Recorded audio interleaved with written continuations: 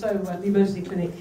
Right, well, I'm a GP in South London, unfortunately, and I just want to tell you a little bit from my experience. And some of you may not know, but I used to be head of the Royal College of GPs, which is actually the head of 50,000 GPs across Great Britain, really. And I just want to talk to you a little bit about my experience, but mainly about, of course, the NHS. Now, the tail end of last year, there was a Times front page, and the front page was an unnamed Tory saying, "The NHS Act 2012 was our worst mistake and a huge strategic error." I'm sure some of you remember that. And this unnamed Tory, who I know who it is, went on to say that the Prime Minister and the Chancellor both failed to realise the explosive extent of the plans that Lansley had drawn up. And one Tory insider said it was unintelligible gobbledygook, and went on to say that no one apart from Lansley had a clue what was really going on, certainly not the Prime Minister. Well, they should have known, because I told them. I told them repeatedly. I told them in conferences, I told them in articles, I told them in meetings. I warned them of the risk of their plans. I warned them that the plans they had would dismantle the NHS.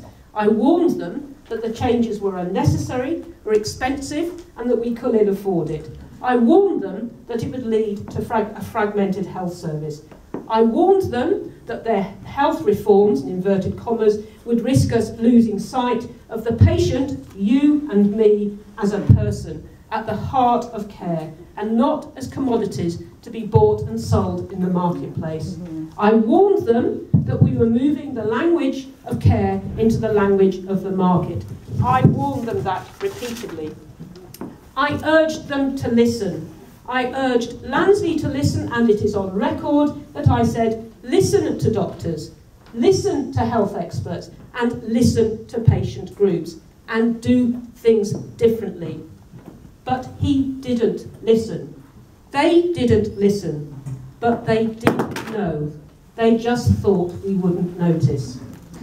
Now, it wouldn't be so sad if it was only just a terribly expensive mistake. We've had many of those, certainly over the course of my lifetime, and we would have just brushed it off.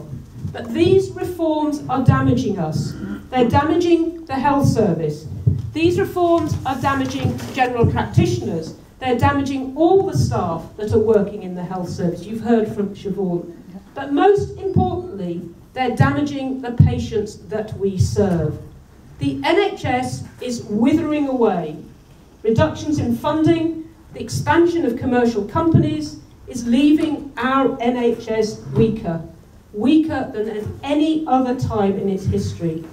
And the squeeze is affecting us all. What you'll probably notice is queues. Queues whether to see a GP, queues in an ambulance outside A&E departments, queues on trolleys waiting to be seen inside the A&E department, queues at home waiting for someone to answer your phone. Queues, it is what exemplifying the NHS at the moment. The NHS was born out of war and strife. It helped heal a nation. It provides us with a link to the past. It helps bind us together as a nation. The NHS Constitution says it belongs to the people. It is paid for by us, for us. It is a democratic service providing universal health care. The NHS belongs to us. Vote Labour next Thursday or lose the NHS.